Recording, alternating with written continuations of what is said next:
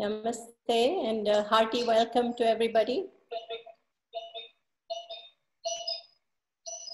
My name is Gita Desai. I'm the producer of the Unveiled Trilogy films, and it's a delight to have everybody here on Ayurveda Day, and a day away from Ayurveda Day, but it's an honor to also welcome the speakers whom I will be very shortly introducing, Dr. Martina Ziska and Gayatri Puranik. And before we do that, we're going to just run the trailer of my latest documentary, Ayurveda Unveiled. It's just for about 5 minutes, and then we will launch the main program. So here we are with I leave you with the trailer. Thank you.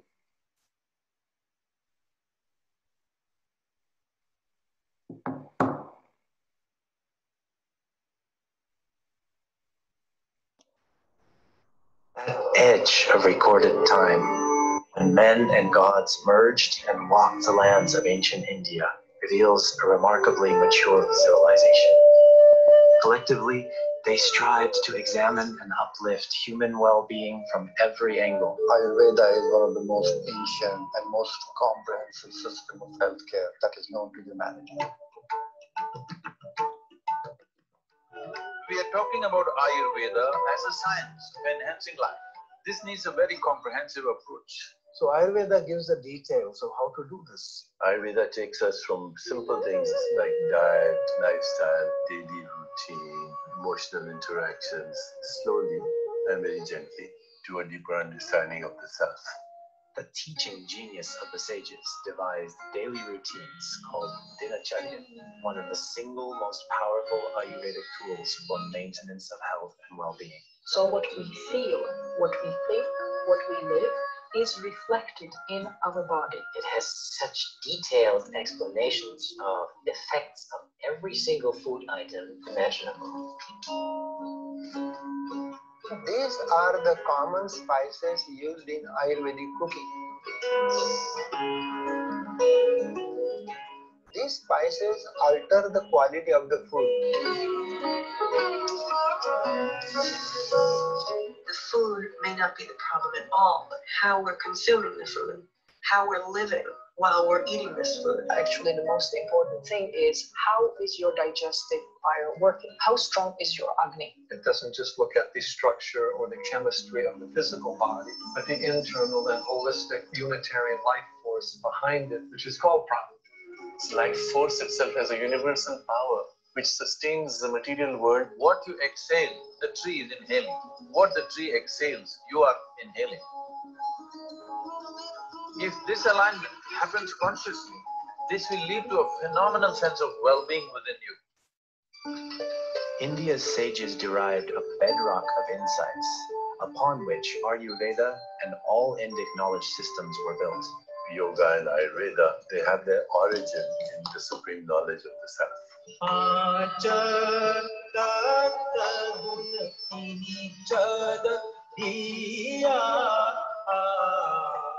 Within the human body, the 5 elements manifest as the Tridosha, or the 3 organizational patterns. The more self-knowledge we have about how we are put together as self, that will benefit us substantially. Health is the dynamic balance between the essence and the waste in the system. You have to strengthen that equilibrium.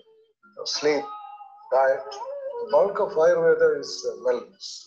Our bodies mirror within all that's in the outer world. Nothing is exempt from this total embrace. In Ayurveda, the focus is on what is at the root of all of this. Why is this happening? Some patients of rheumatoid arthritis might get one herbal preparation and some might get another one. It could also be a touch, a thought, a sound, and it could also be a light. That's what Vedic medicine is. It's spirit-based.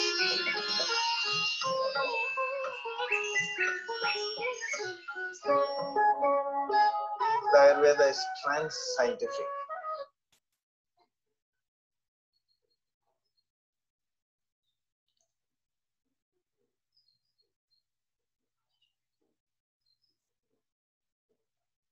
The Ayurveda is trans-scientific.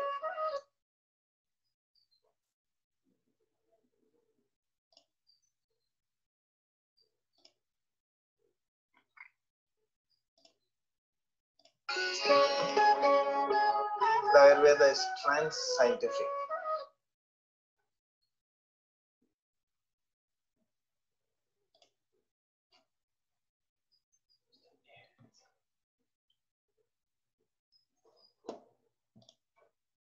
Methods of science, but also goes beyond it. Having validation through measurement and precision with the modern tools that we have, all this will help in creating a better framework for understanding biological correlates in Ayurveda and yoga. Every time you see a patient or a client, you educate them about themselves. Empower your patients to be their own doctors. And so you're generating a lot of counter momentum from all these different ways. And you're doing it much faster and much safer. When they start doing what they always wanted to do, the cells began to feel themselves in a place where they were naturally supposed to be. So that's healing. So it is not about prevention and cure, it's about making the body work at its best. Pure, unbounded intelligence provides the blueprint for the proper functioning of the whole physiology. The state of perfect balance, wholeness, harmony. And that is the basis of Ayurveda. You say yes to life, you say yes to things that are supportive of you. And there is inner intelligence within you that is universal, that will show you what is right for you. Which is the wisdom which resides within each one of us. This is something that should not be forgotten. And so it is with Ayurveda. Harmony within and without.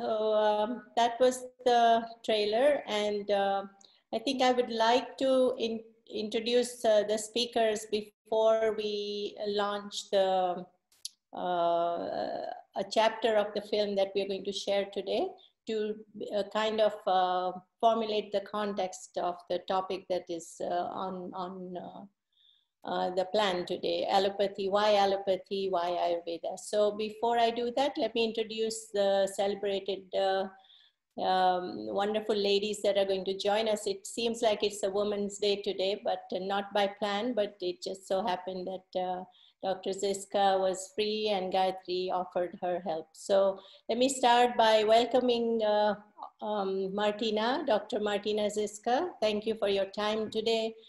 Martina resides in Prague, and she has a medical background and specialized in neurology, and this was back in the late 80s that she graduated, and then very soon after that she helped organize a Maharishi Ayurveda teaching program for the Czech physicians. And in doing so, she got very drawn into the field of Ayurveda.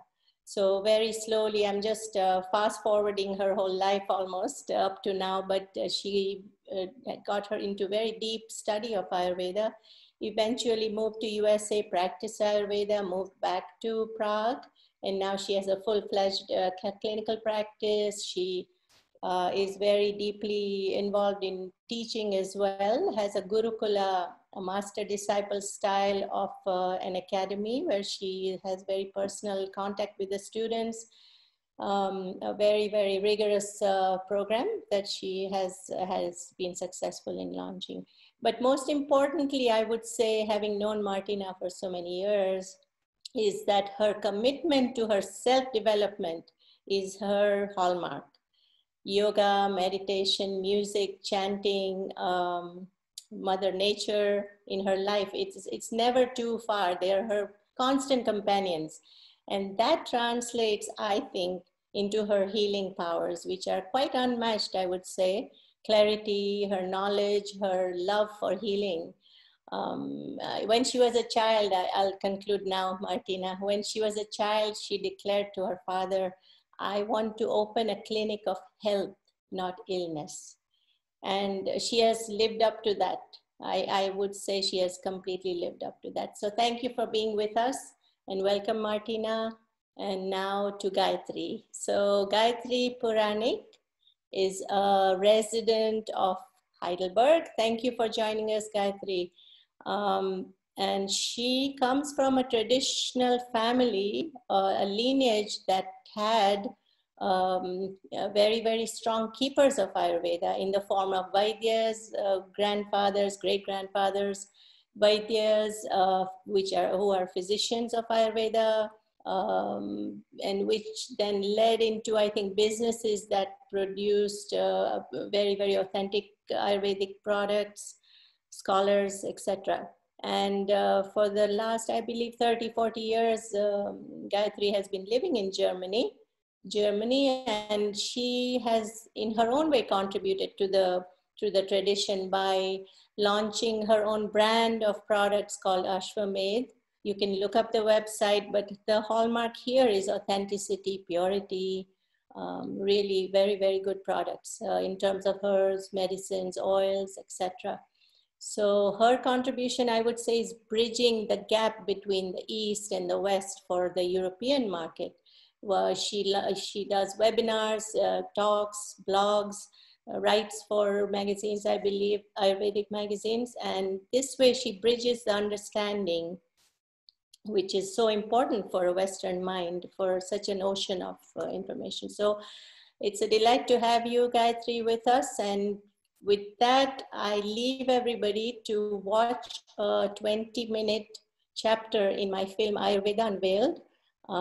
That chapter is titled as Allopathy and Ayurveda. It's not allopathy versus Ayurveda, but allopathy and Ayurveda, the understanding of the differences, the meeting points, and how do we integrate or not integrate the two is what we will find later after the viewing. So I leave you with that for now, and then we will continue with the talks. Thank you.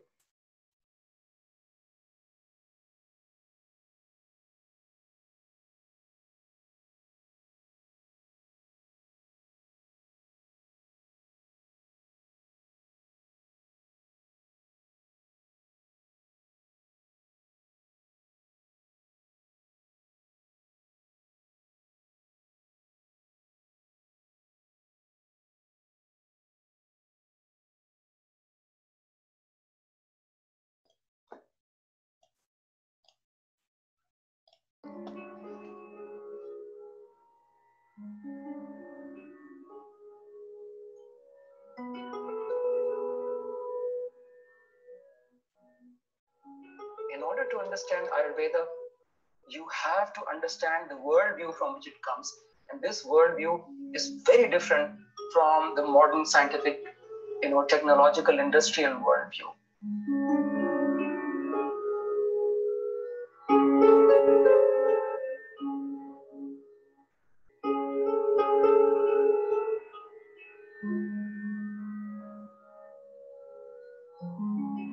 In the book of Genesis, God tells the first humans that I give you this planet and all the creatures that crawl on it and all the fish that swim in the oceans and the rivers and all the fowl that fly in the air, every herb and seed and grain.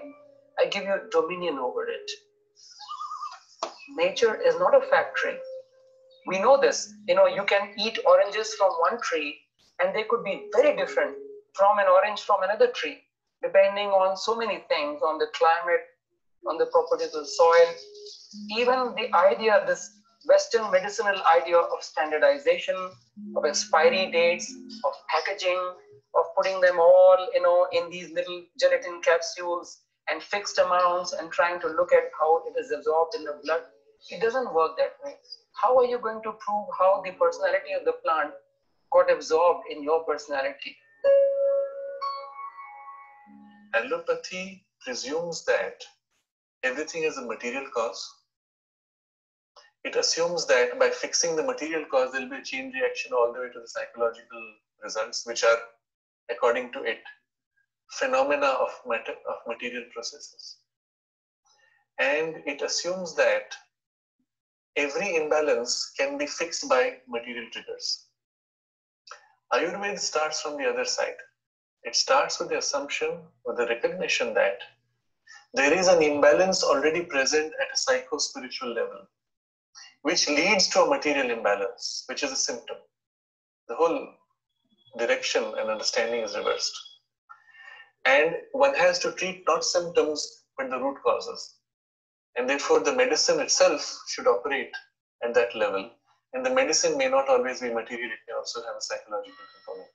The pharmaceutical approach that is used in what we call standard Western medicine is based on the idea that if you can interfere with the mechanism of illness through a molecule, you should be able to get rid of the illness.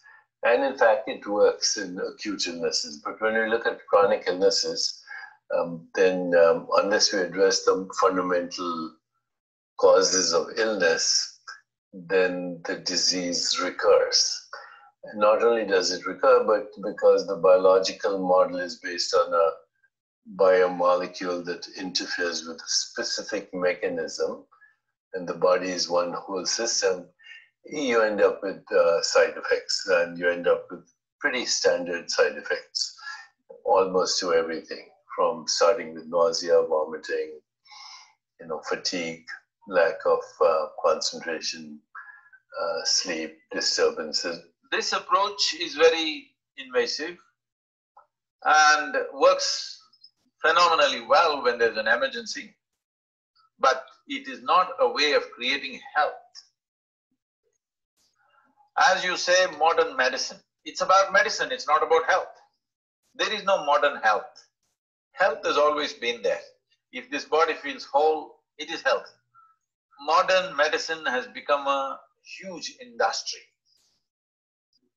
So once something becomes a huge commercial operation, there are certain compulsions, there are investments and there are returns, and there are investors and there are returns for them, stakeholders. Once you get into this mode, then slowly, I'm not saying it has, but slowly health may take a backseat. Because these are big companies making this. Drug development, instrument development, devices development. These are all done by companies investing huge sums of money. So there is a tremendous pressure to market. So what happens is in the US, unlike in Britain or Canada, they have a system called NICE, National Institute of Clinical Excellence. These are bodies, professional people, statisticians, physicians, and so on, highly respected. They look at all the clinical trials done in coronary artery disease, let us say. They will say this stress test is to be done under these conditions. Angiogram should be done, that's this. There are guidelines for all these. These guidelines, it is not a law enforced on people. But what happens virtually is like this. These guidelines are issued by NICE. It is an independent body supported by the government, by professionals. But once these come out, insurance companies, the British National Health Service, they will reimburse only if this is done as per these guidelines. If a patient and a physician, they want to spend their own money and do all this, they are welcome. So virtually it becomes compulsory. We have to understand that allopathy is not everything is bad in everything, but it's a body-centric approach. It focuses on the material aspects, the cells and the metabolism and the physiological processes. It works wonderfully there. But man is not just matter. It is good at looking at a disease. But what it is really not doing at all is looking at health. And it's also not looking at a person. The person is not a diagnosis, is not a disease, it's not a problem. The person is much more than that. And there is within the current system no technology for that. So even in psychiatry, we are not touching on things such as soul, for example. We are not touching at things as collective experience, as memories of generations. We don't have that understanding. We have a big elephant in the room which nobody wants to talk about. And we are trying to look at research, whether it's about cholesterol, whether it's about pain or inflammation, and we still miss the whole boat from where everything else is happening. Although we understand that there is a psychosomatism, we understand or think we know, the question is how does it translate into practical way of dealing with things? All driven by the pharmaceutical company today, who looks into ethnopharmacology, sees like some effect on some plant, and then they take that plant and they divide it into fractions, alcohol fraction, water fraction, oil fraction sometimes, and then they find out where the effect that they want is. They keep isolating it, they find a single molecule, they patent it, and they get rich. That is what's driving this single molecule medicine. Like profits, not wellness. We have separated those herbs into these superfine extracts and alkaloids, and now they have become refined molecules and medicines in which they have forgotten their holistic feeling about how the herb used to be. So within the herb, there is an ecological state where everything is balanced with space, air, fire, water, and earth. And you take one extract and then it becomes a misguided molecule. So it creates multiple side effects because of that. There's no pharmaceutical that's free of that. Moreover, as time goes by, the pharmaceuticals become ineffective because the body adjusts to them. It's a phenomenon called tachyphylaxis. So in Ayurveda, we have a belief that you use the herb as a whole and treat the patient as a whole. You got turmeric, this epic herb with 500 fantastic molecules. But then people focus on just 3 of these molecules, like curcuminoids, which amounts to about 3 or 4% of turmeric. And they're looking at the mass, they're infatuated with the mass. And they're missing all the fullness of turmeric and the energetics of it, much less the spirit, is totally out the window. One of the biggest side effects of modern medications from an Ayurvedic perspective is the long-term negative effect on the mind. If you see the literature of most of the modern medications, many of them have as a side effect tendency for depression or suicide, which is an impact of a visha. Whereas in Ayurveda, the medicine has to be an amrita, because you come out of the disease rejuvenated, feeling full of life and wanting to live and be happy and make others happy. Let me give you an example of the difference between whole herb and single molecule medicine.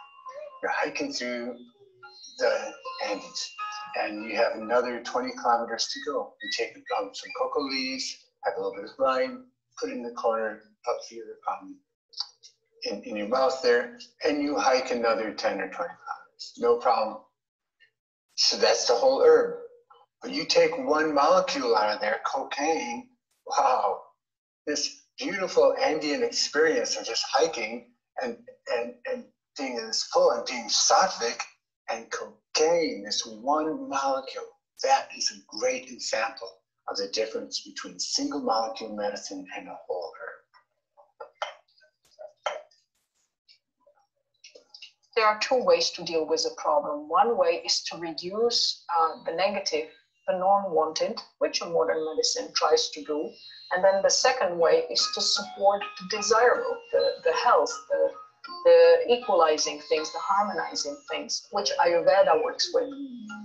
It actually works with both. You have to create better energy, better habits, better thinking. You have to replace the bad things with good things. We are talking about Ayurveda as a science of enhancing life, not just as a curative process. So this needs to be approached as such. To work in a sustainable way, you have to have a long-term vision with your patients, what you want to do with them. And the best thing is to educate patients. Partake in a process where you empower your patients to be their own doctors. This is what I really like about Ayurveda, that it offers so much educational aspects to health that are so easy to follow. They learn that they directly themselves can influence and change their state of being and their health. And that's extremely empowering.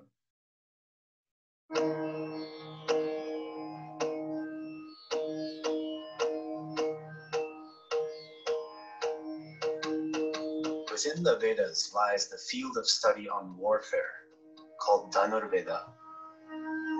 It includes the oldest mention of the word marma, and their power to heal and inflict in equal measure. Simply put, marma is a vital point in the human body, under which lies a confluence of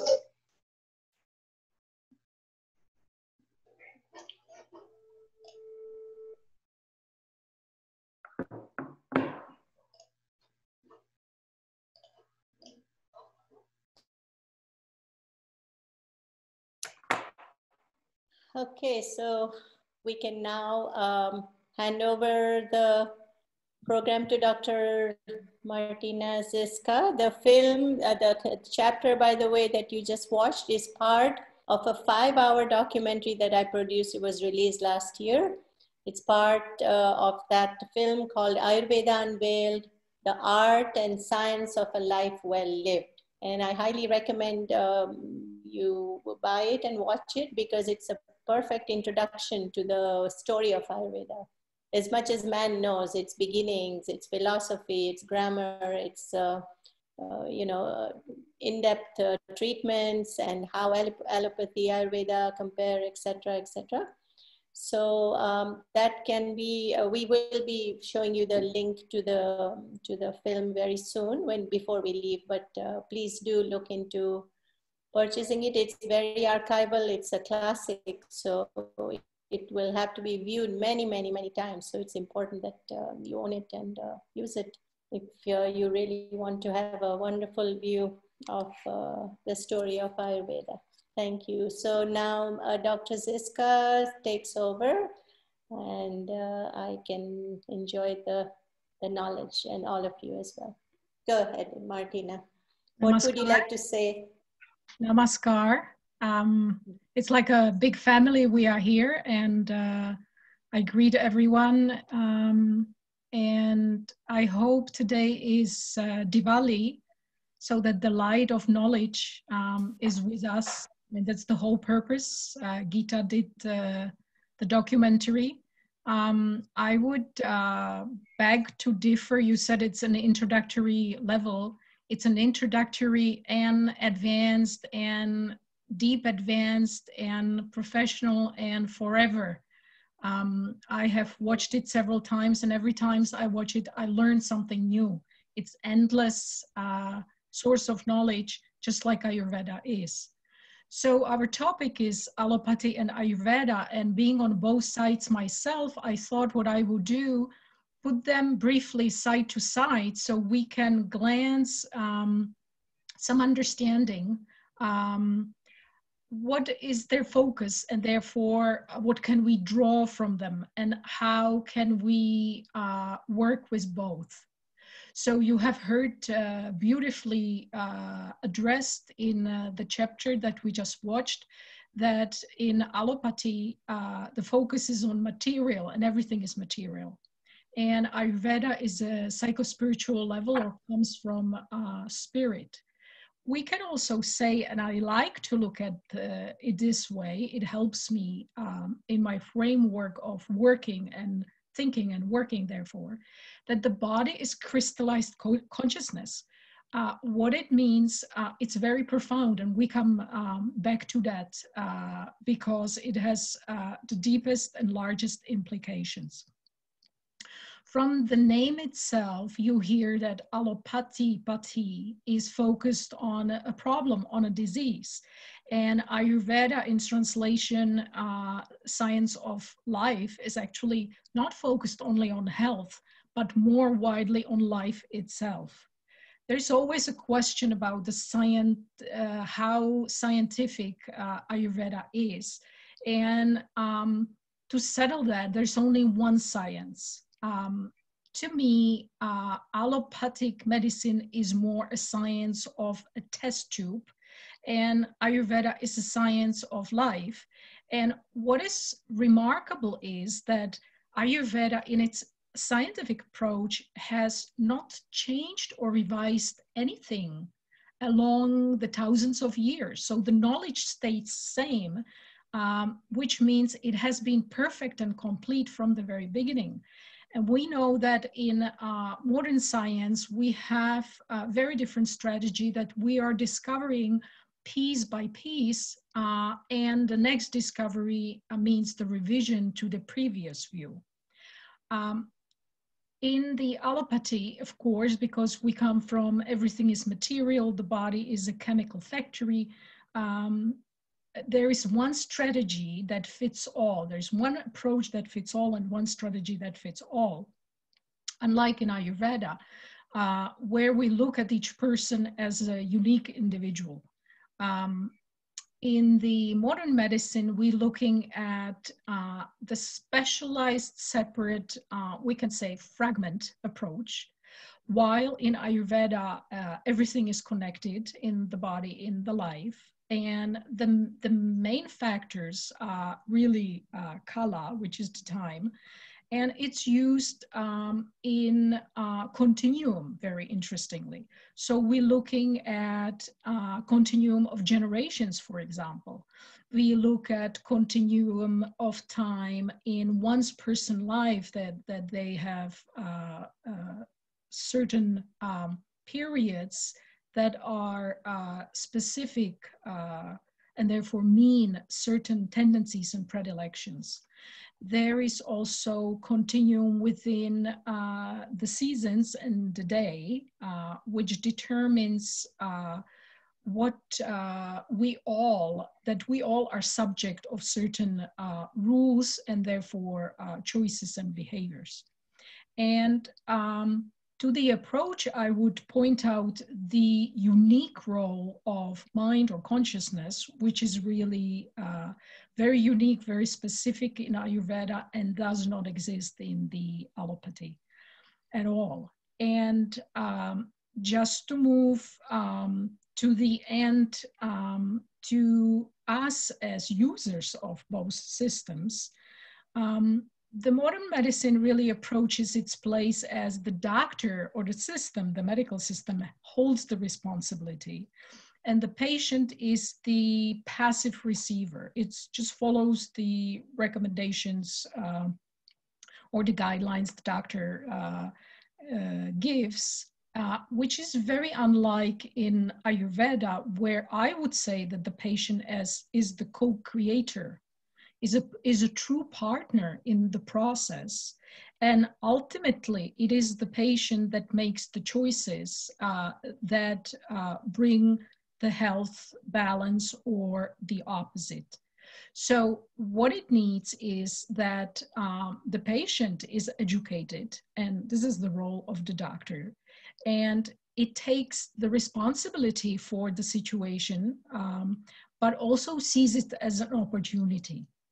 So these different approaches, I think, can be nicely illustrated on the current approach to the pandemic situation.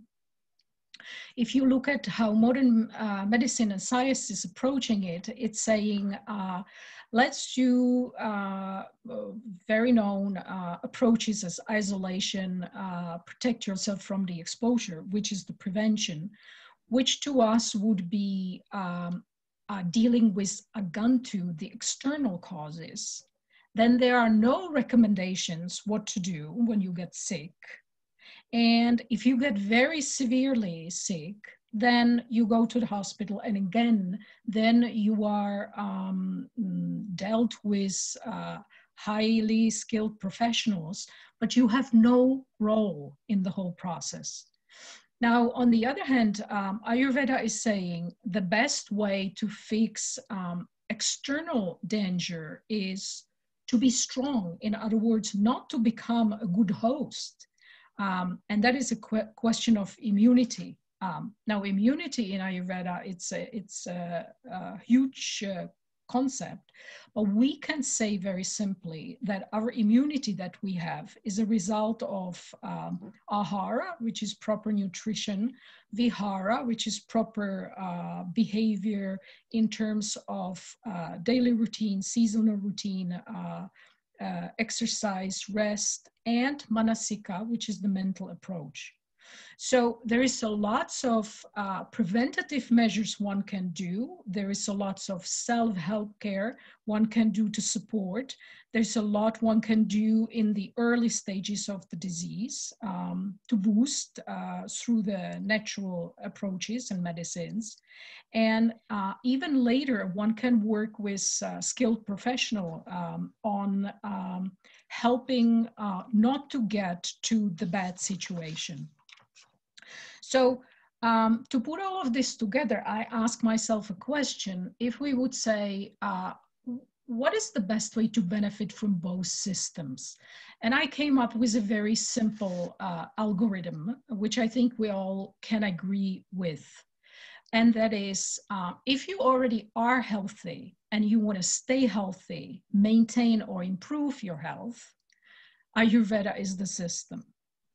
If you want to become healthy, Ayurveda is the system. If you are sick, depends on how much you are sick and what is your inclination, whether you go for working naturally or working with the allopathic medicine. Sometimes it's necessary to combine both. But really, what you use, it depends on your inclination on the specific problem that you have, and also on the openness, willingness, and skill of the doctors working with both systems. So there's always question in Ayurveda, how come the simple measures are so effective? How is that possible? Or I can say it also in a different way. Why do we put such an emphasis on the simple measures of self-care, daily routine, and such? And for that, I would come back to what I said initially, and that is that the body is the crystallized consciousness. What it actually means that every cell knows what is natural and what is not.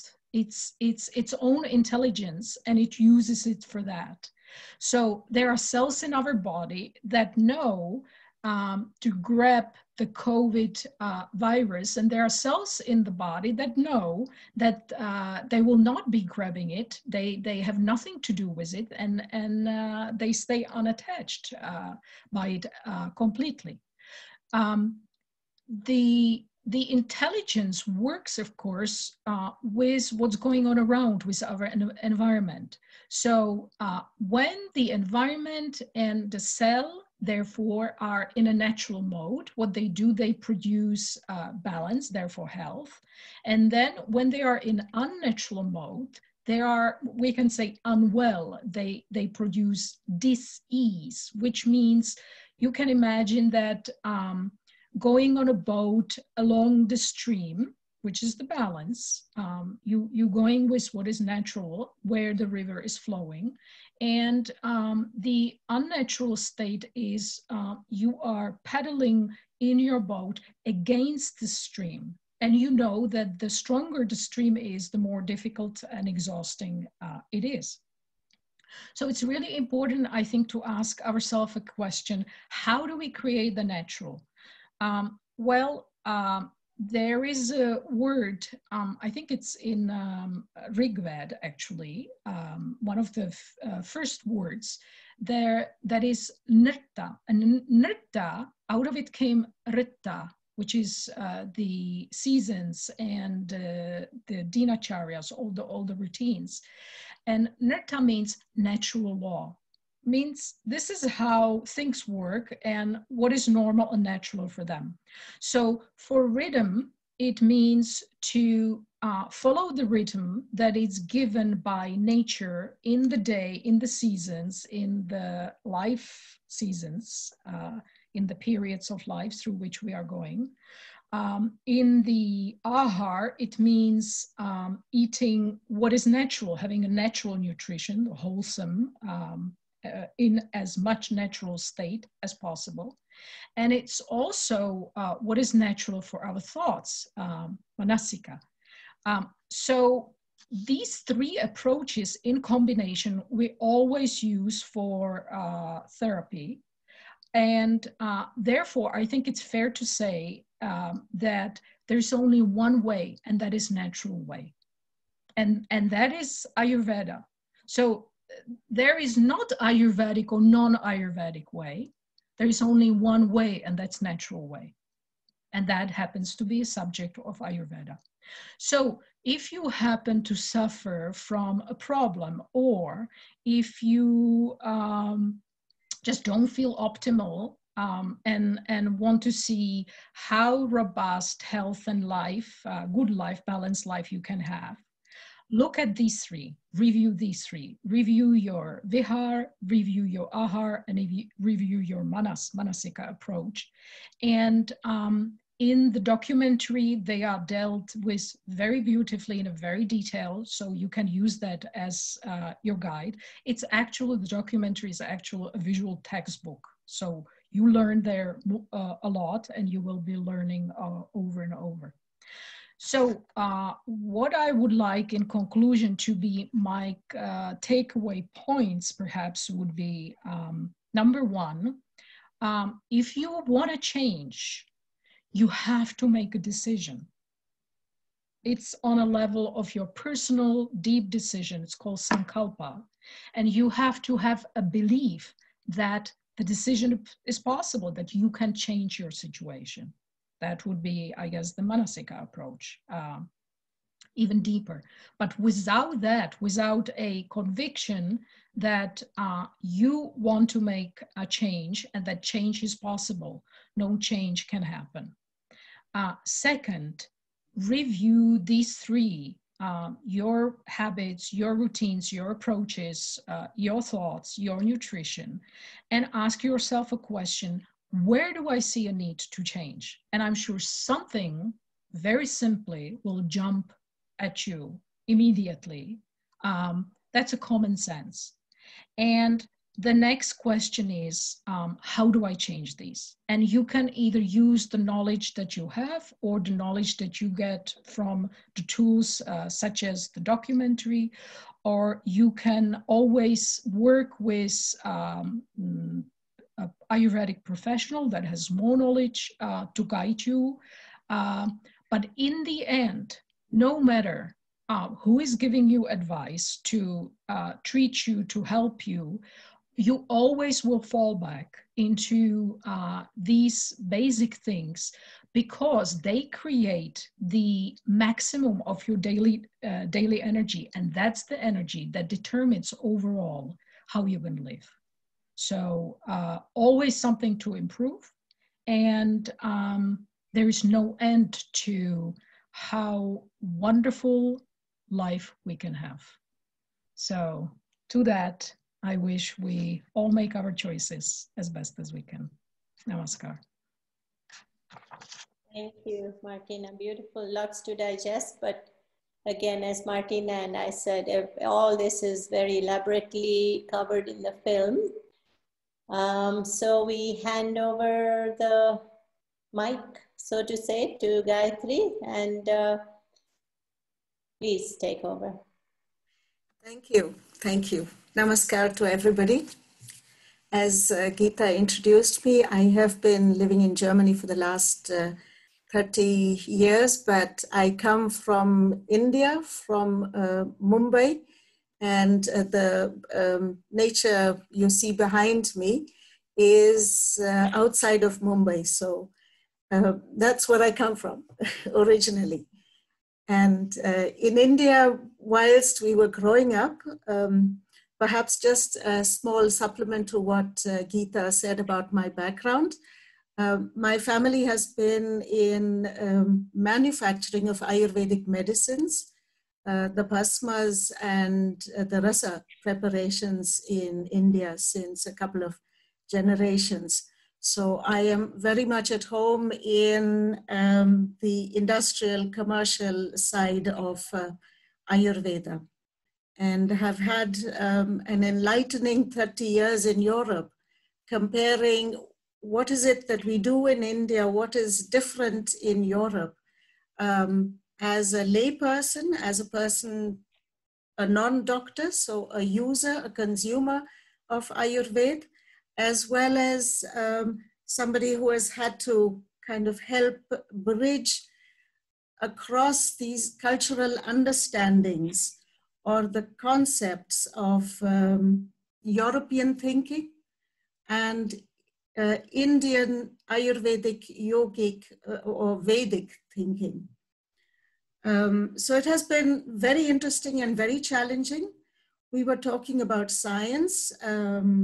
Dr. Ziska mentioned, and even in the chapter on Ayurveda and Allopathy, there was the mention of science several times. And unfortunately, Ayurveda always gets, there is always this question about, is it a science or is it, do you have to believe in it? And I do get a little upset about that, I have to admit. As I have discovered in Germany, the definition of a science, as per the German definition or understanding of what a science is when you have an hypothesis and then you develop a method to try and prove your hypothesis, and then you observe. Can you prove your hypothesis by using this method or can you not? And if you cannot, how do you need to change your method or how do you change your hypothesis?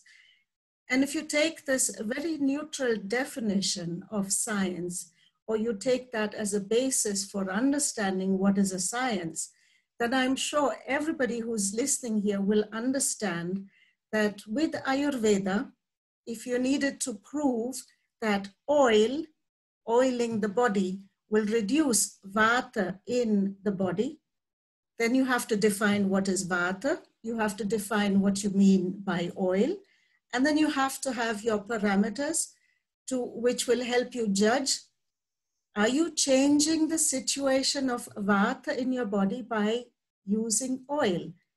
And this using oil is the method. And so if you do that, and if you can repeat this exercise many times, and you will always get the same result, then obviously you have proved your hypothesis on the basis of your observations, which do not need to be with expensive equipment, but you have set a hypothesis, a method, your observations, and you have proved it time and time again. And that is the definition of science, even by European German thinking. And if you can do that in Ayurveda, then why isn't Ayurveda also a science as per general understanding? I mean, all of us who are acquainted with Ayurveda know that it is a science. And we're always endeavoring to kind of, make sure that people understand that it's not just a matter of belief. I mean, it works. And when I came from India to Germany, I hadn't really thought too much about it. And at some point of time, right, during my first pregnancy, I mean, I grew up with Chyawanprash and I grew up with all the things that we take in India to the home remedies, so to speak. And it was neither a question of belief, nor was it a question of science. So when I did come here, as a child, your mother says, take this, and you go like, I don't want to. So I had never really taken Chyawanprash. And in Germany, during my first pregnancy, I was getting very tired in the evening.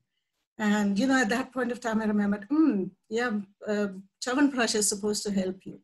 So I just started taking it. And I just took it because, there's something that you can use to help yourself, so you do it.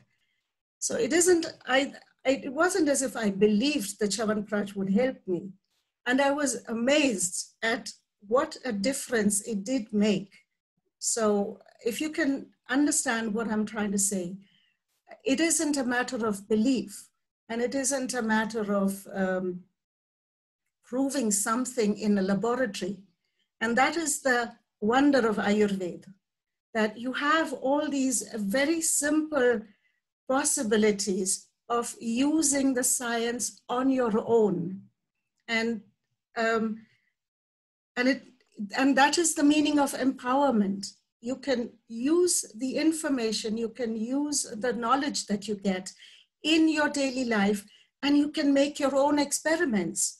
You know, so as a generally healthy person, I'm not talking about ill persons, but as a generally healthy person, you can conduct your own experiments to find out what is good for you. And you learn with that. And with that, there's another point that, you know, has struck me over the many years that I've been in Europe, is that with these sciences of yoga and Ayurveda and meditation, you are always going within. You are looking at yourself. You are reflecting on how you react to your environment and how can you improve that. And the awareness that you get by observing yourself is what is going to help you. So you are your own instrument. You are your own thermometer. You are your own laboratory in that sense. So you're not depending on an external source, an app or another instrument to tell you what is good for you and what is not good for you. This morning in the radio, there was a discussion on the labeling of products in Europe. And there has been a debate on the so-called Nutri-Score, so that, you know, if people can figure out what is healthy for them and what is not healthy for them, you will have these red, green, and yellow symbols on a product label, which is supposed to tell you, is this going to be healthy for you or not? And if you kind of, you know, think about it a little bit, it is again taking away from you your power to think and judge for yourself. This is again an external instance telling you what is good for you and what is bad for you. And the reason why they are trying to come up with this Nutri-Score in Europe is because apparently more than 50% of the food consumed by the population is finished ready-made food. And we all know what the results of this kind of nutrition are likely to be. And to save the consumer the trouble of reading a long list of ingredients and knowing the list of ingredients, they are simplifying this by coming up with the red, yellow, and green markings on the label of a finished product. But again, I know as somebody coming from an industry and, you know, getting all the newsletters from the nutraceutical industry, nutritional, the commercial setup, that if you find something which will substitute sugar but still give some sweetness to your product, then the industry jumps on that. And if you're trying to judge something by numbers, on the basis of numbers, does it have so many calories? Does it have so much sugar? Does it have so much whatever? These are numbers. And if you're trying to base your judgment on what is good for you or bad for you only on these numbers, then you are not really going the whole way in understanding what is good for you. And we as consumers, we as people are actually giving up our freedom to these external instances who will tell you what is good for you and what is bad for you. And, you know, you will go a certain way to follow this red, green, and yellow symbol. But at some point of time, you're going to realize that that's not the whole truth. And it's again a little shortcut which is not going to give you the final result of good health. So yeah, there are many such examples that I have kind of, sensed in or observed in the last 30 years in Europe. And I'm very grateful for having had this opportunity to, compare Ayurveda, to understand Ayurveda from a very different perspective. Had I stayed on in India, I would probably not have been confronted with all these differences. And so I'm really grateful for being here and being able to constantly compare, see, okay, how is this different? How is this different? If I may just give a very sweet anecdote that my daughter told me the other day.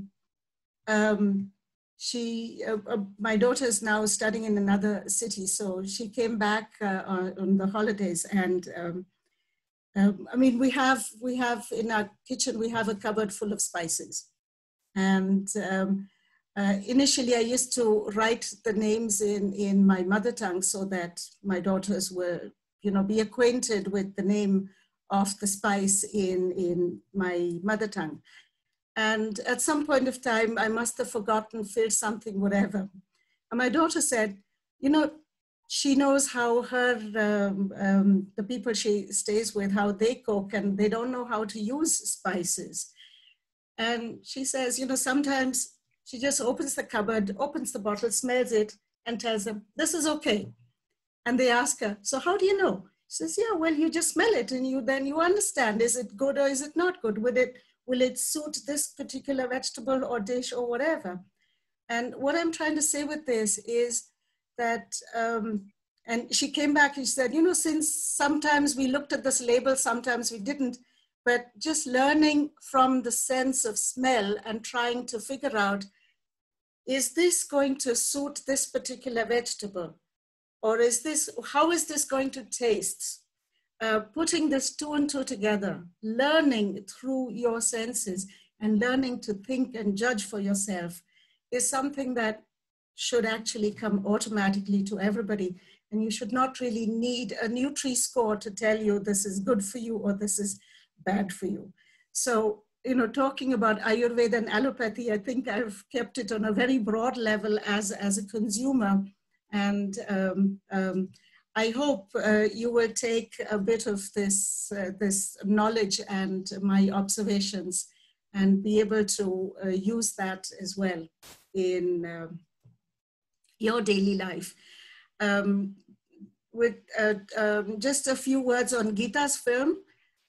The wonderful part about Gita's film is that, you have all these several books on Ayurveda, and you have all these people saying marvelous things. And in Gita's film, it has been said in a very personal kind of way. You have seen in the trailer, as well as this chapter on Ayurveda and Allopathy. It has been said in a manner, you get these little nuggets of wisdom set in a background, which makes it easier for you to digest.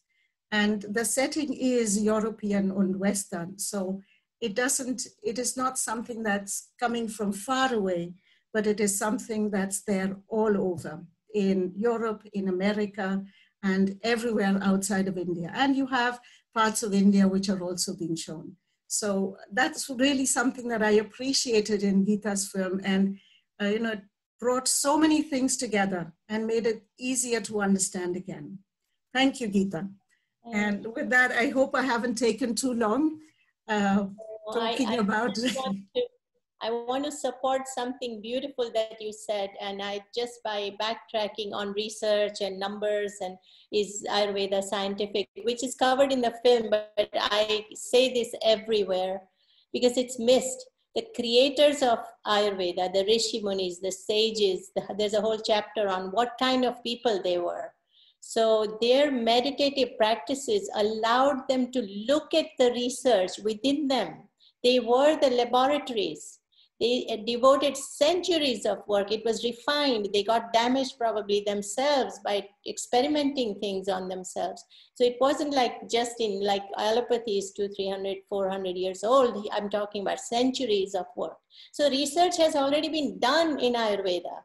It was a different laboratory, which today the Western world can't even attempt to do it, because these human beings were researchers of the highest order. Intuition and meditation. Every cell in their body was bursting with meditation. Can you imagine what kind of knowledge they were, visualizing? And so research has already been done. They just didn't need number, as Gayatri beautifully put. But I'm just backtracking and just underlining that research was done in the mountains, in the forests, within nature, in the caves, in their bodies. So let us embrace that and understand it very deeply. And now they have asked us to become our own laboratories, like Gayatri mentioned. And that's the best way. Empower yourselves. Unhook from this commercial nonsense where they want you to buy, be on a treadmill, well, buy, and not know anything about yourself. No, we have to, otherwise the world is never going to be healthy. Thank you. Thank you. Yeah. So we lead you all to questions for Martina or Gayatri, or whichever way we want to conduct. Ilinka can help with the reading out of the questions, please, Ilinka, if there are any. Or maybe Martina can comment, or Gayatri, if you want to add more while we wait so that we don't lose time.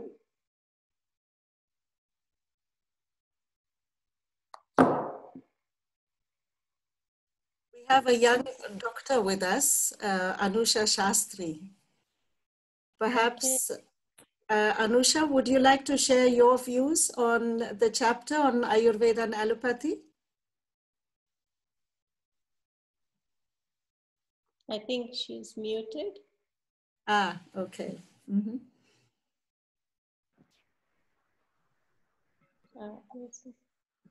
Hello, ma'am. Good evening. Good evening. Yeah, my regards to everyone. Very glad to be here, and this surely was a very informative session for me. And yeah, I thoroughly enjoyed the movie. Thanks to you, ma'am. Yes, as Dr. Martina stated, and as Gayatri ma'am said, Ayurveda, the logic is there, and it is not, instead of questioning what it's there, the moment we start believing in that, so probably that is when we start realizing we start realizing that it has all the logic already present in it. So it's very important, and I feel it's the right way that we are going now. And yeah, I look forward to many more sessions of Ayurveda, and to spread the knowledge of Ayurveda and to learn more about Ayurveda, in fact. Glad to be here. Thank you. Thank you. Thank you. Wonderful. So the film covers a whole chapter on folk Ayurveda, which Gayatri is continuing in in Germany. Her daughters have proof that she has imbibed that. I learned a lot from my grandmother, my mother, not as a learning, but as just an observation. They never tasted their food. They never measured. There were no recipes, into the food. It was, just intuitive estimation of what works. And there were some principles that were passed down. This food goes with this spice. Everybody knew it, unwritten rule. And so this was the genius, I think, of the sages, that how do we make this so, what shall I say, widespread, is also teach the common man, the common woman, the basic principles of Ayurveda. They should not be in the Vaidya's room, or they should not be in the hands of books, scholars or writers. It should go into the mainstream. And I think that was the genius of the sages, the folk Ayurveda, that every grandmother knew if there's a pain in the muscle, which oil to apply, or what spice to. It's just unbelievable to me that mastermind, that folk Ayurveda, even the British rule could not wipe it out. And today we still see the remnants in Germany, in Gayatri's home, with modern daughters who are going to college. How better can it be? And today we have none of that with children. They're eating fast food. I mean, in America, there's no connection. So thank you. And we have a question, I think, from somebody who raised their hand. Yes. Hi, Iris. Yes. Hello. I just would like to give a little comment to what you were telling now. I'm German and I grew up in the south of Germany. And my mother did as you told, exactly. When I was sick as a child, she never called the doctor. She was using natural remedies to bring down the fever or to heal the cough and so on. And only when the fever went away after some days, she was calling a doctor. So it's exactly the way I would always recommend to the people, please start with natural remedies, and if they don't help, then you can consult a doctor. Absolutely. So I think it's very good that we have the allopathy, because there are very tough diseases and Ayurveda cannot heal them. But I think for keeping your health and for developing a self confidence and also responsibility towards yourself, it's very important to know the principles of Ayurveda, to follow the principles of Ayurveda. So it's a real appel to develop your own responsibility. And what is going on in the Western countries, and I'm following this for a lot of years already, is that there's a really shift from the own responsibility to the responsibility of some people outside, and they always take away a part of your own responsibility. But in the end, the bill are paying yourself.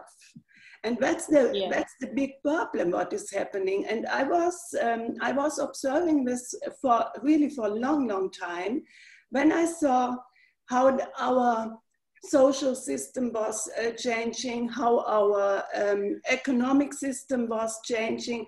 There was always the influence from the West. Also in Germany, it was the influence from the West. And the German system itself changed a lot.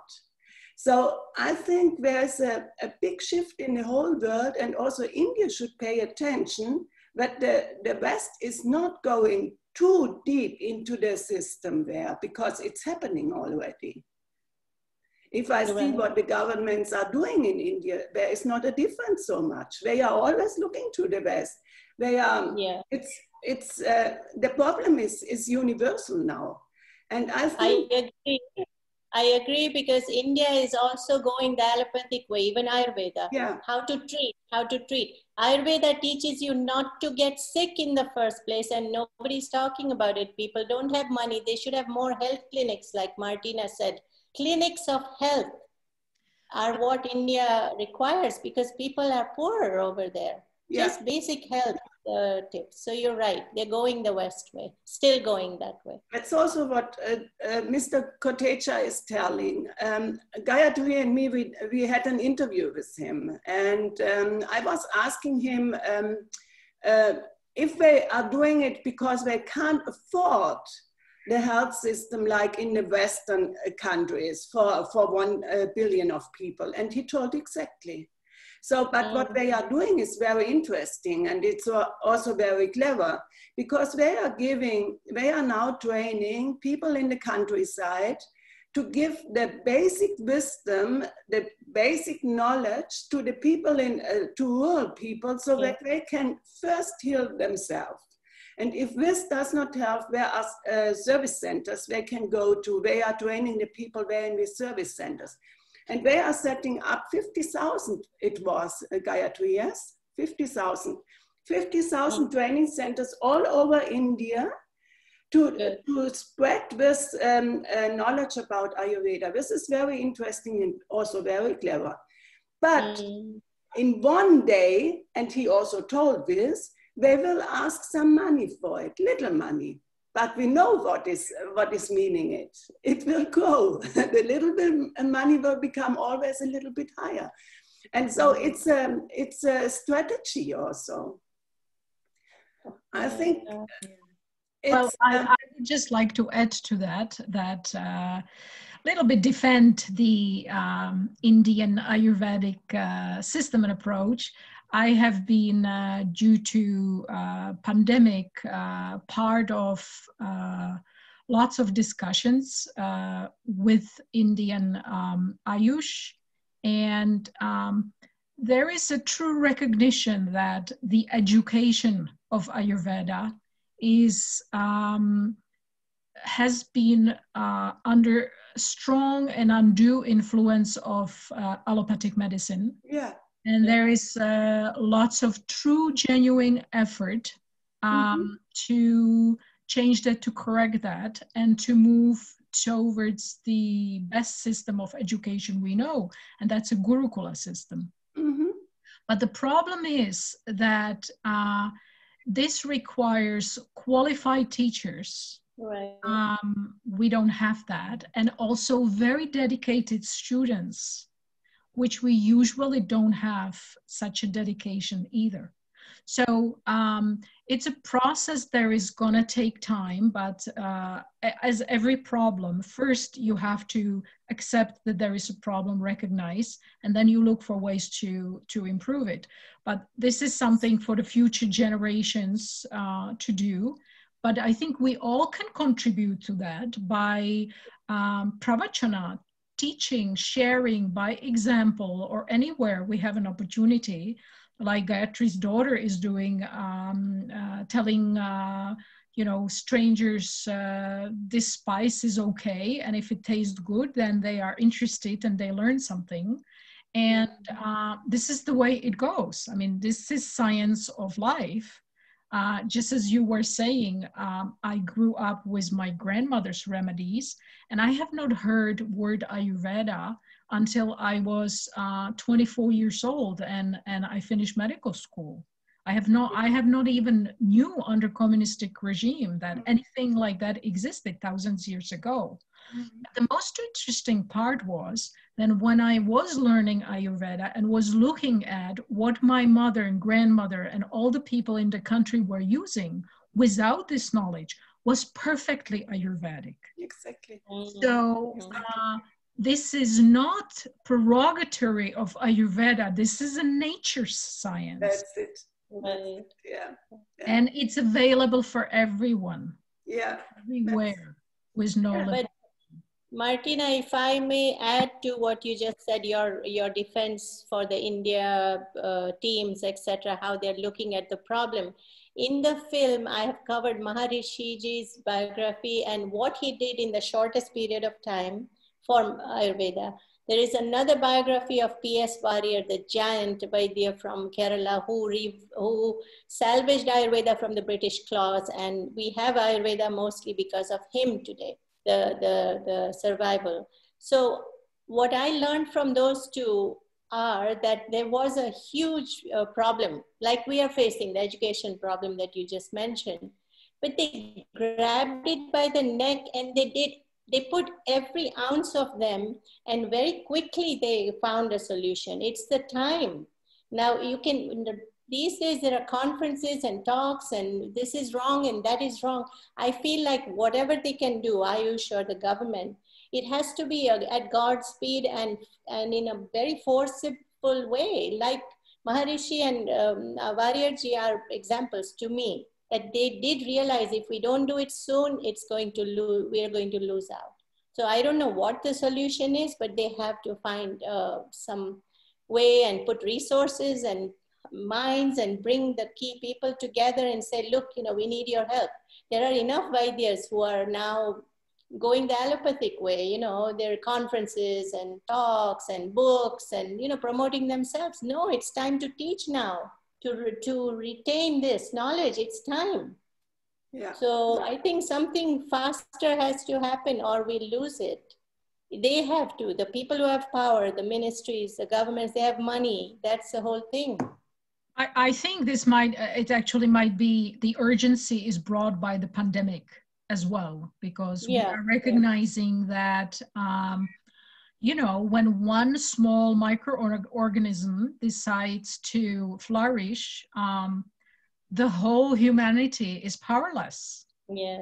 And despite putting so much resources into science and medicine, we are not getting any healthier. We are actually getting sicker. So there is a problem fundamentally, and we all have to look at it from all standpoints. There's a lots of talk about bringing the education already early on to the children, to the generations where it's set up the habits. That's right, but I would say any place is a good place. Any time, anywhere, we can do something to improve ourselves or to give some input for others for improvement. That's it. Yes. Yeah. The people in power have to get together. People who are the keepers of Ayurveda, teachers, Vaidyas, the greatest that are in the world. It's time for them. That's what Maharishi did. He brought all the Vaidyas together. What did he do? He spent a lot of money and time, but a short period of time. That's what impressed me. I could not believe when I found out, and the world doesn't even know about it. I've done my own research and survey. They don't know his work. Even the TM people don't know. So I had to put my own money to do that chapter in the film. Same thing with P.S. Warrior. Nobody knows what this giant did. Against all odds, 2 world wars, British Raj crushing Ayurveda against all odds, and in the shortest period of time. He died at 59 or something like that. So these are examples right in front of us. I should watch my film and get inspired, or go to PM Modi. I would, if they gave me time, I would speak like this. There is no time to lose. Bring all the Vaidyas together and get to work. It can be done. Absolutely. Guru Shishya can come up like that. If Dr. Swoboda says, I need 15 students to come with me, do you think anybody would stop? People would run after it, or any of the great doctors, Martina or whoever, and the government pays for a Gurukula setting and, you know, supports it. I would support it. But it's time for the great minds to come together. They're just in their own worlds. That's the problem. Yes. Books and lectures, and it doesn't work that way when we have a pandemic of lack of knowledge and a dying tradition that is so valuable. I mean, I cry, Martina, I cry every day.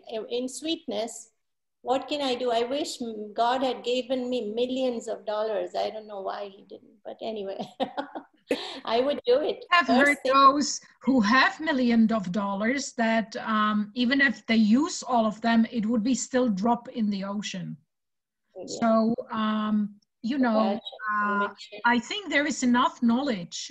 It's the openness of the mind that coming together, unity. Because from the openness of the mind or true understanding comes the right action. So it's the mind, the global mind, the awareness, consciousness that needs uplifting, actually. I wish I could talk to Kotechaji or so. I'm nobody, so I won't even get an appointment. But if you can, give me 5 minutes, get me with them. I'll do my best. This is an idea because Sangeet Research Academy in Calcutta was formed in the 1975 by Pandit Vijay Kichlu to create a Gurukula, because Raga music cannot be advanced with Guru without that system. That's it, period. Master disciple is the only way to get excellence of Tanseins or Ravi Shankar. He determined it. He got a corporation to fund it, and it has been done in 1975. And they created 25 geniuses in 20 years. Geniuses that Zakir Hussain level of geniuses. So we can do that for Ayurveda. I want to talk to them about it. The ITC, the Indian Tobacco Company, was the one who funded it. And it was this mastermind that made the greatest vocalists And now the whole institution is down the road once Pandit Kichlu left and retired. But we have to take examples, Maharishi, this, that, and the other, replicate it. It can be done. There are some doctors. Did you speak also to Dr. Gangadharan in Bangalore? No, I didn't know. He is also promoting the Guru education system. No, there are, but not enough for this huge pandemic that we have, Iris. That's pandemic of lack of knowledge and transmission. I'm talking, it's a very major thing when a tradition is wobbly and not going as high as it should. I think Mr. Kotecha is doing a very, very good and smart work because he knows what is asking the government. He knows what is asking the allopathic doctors, what they are asking. And he is moving in between. And he's doing a lot of studies. He's giving the importance to Ayurveda by the studies so that he can show this to the allopathic doctors. And in the same way, he's establishing it, as I told before, that he's going to the rural parts. And this is part of his personal biography, because he was as a doctor in a rural part and he didn't have medicines and he had to cure the people. And so he went out looking at the earth, at the surroundings, and he was finding all the plants there.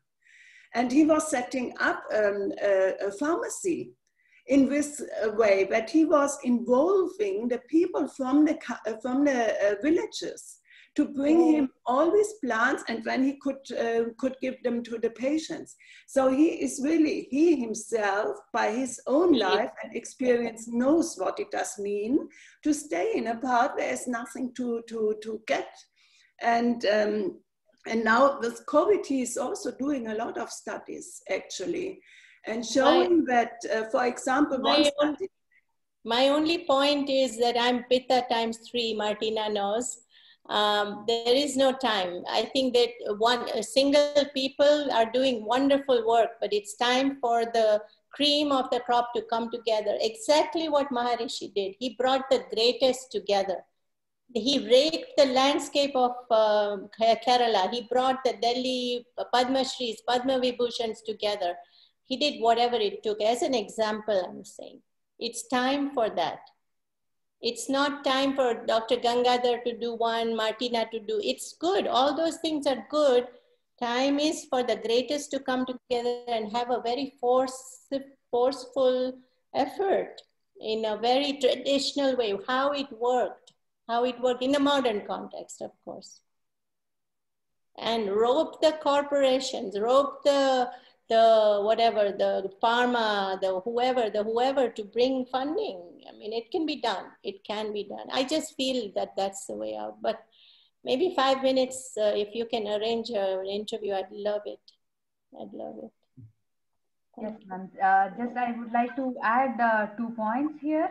The first one is, yes, it is very important to start the education system. The amendment has to come from there, because at the moment, yes, I am an Ayurvedic doctor. I studied BA/MS from India, from government college in Bangalore. But the thing is, the education system of Ayurveda, it is almost like in competition with MBBS, and it is like they're just trying to equate it instead of giving the authenticity of Ayurveda or explaining Vata in terms of Vata. They're just trying to compare it with the generalized terms, and that is where the quality of education or the quality of what authentic Ayurveda that is to be taught is lacking. So, but that would be with the Gurukula system if the people are going back to the traditional, which Martina did a lot of it in Prague with your 15 students, right, Martina? Well, we started with 52 and we're left with 50 who survived the rigorous training. I mean, you're talking about authenticity, and it's authentic teaching, it's authentic science and art, and it requires a whole person on both sides. So it requires a total dedication. It has to become you know, every breath, every thought, blood, everything of the person. And those few who went through it, I mean, they are like, it's a relay. It's you passing on the timeless knowledge to the next generation, and they do the best they can within their own, you know, constraints, and that's how it goes. That's how it always went, and that's how it will continue. That's true. Like any of the, for example, like Ma'am said, if it is a cultural thing like music or dance, we have the Guru Shishya Parampara, and it always, the lineage is maintained and the tradition is passed over through generations. So when we nurture art like that, this is the science of life. So Ayurveda definitely. This is an art as well, though. This is an art as much as a science. So we have to take it, like preserve it how Ayurveda is, and then give it to the next generation. So with this regard, I would also like to bring to your notice that Indian Ayurvedic professionals here in Germany, like Gayatri ma'am is aware of it because she is the one who took the initiative and brought many of the doctors together under one single platform. Now we are successful in bringing one, like 76 Ayurvedic Vaidyas under one platform, and we've formed an association by name Indische Fachgesellschaft für Ayurveda Deutschland, that is the Society of Indian Ayurvedic Professionals. With this, what we intend to do is not competing or like not trying to equate it with the contemporary sciences, but to spread the awareness and give Ayurveda as it is. Like we would like to create awareness of what exactly Ayurveda is, and we would like to tell that it's not just wellness. So that is our intention, and I would like to tell you that day after tomorrow is our inauguration. So on occasion of Ayurveda Day, we are very happy to announce the official inception of our association on Saturday. Oh, may your efforts be blessed. Wonderful. Congratulations. Yeah. I think we will have to conclude. We can go on for hours. I'm very animated, but maybe on another platform we will reconnect. But Gayatri and Martina, my sincere thanks for your time. I know how busy your lives are, but and thank you all. So, and do buy my film, please do watch it. And Yoga Unveiled and Raga Unveiled, the other two are exceptionally you know, full of knowledge and inspiration as well. So thank you. Namaste.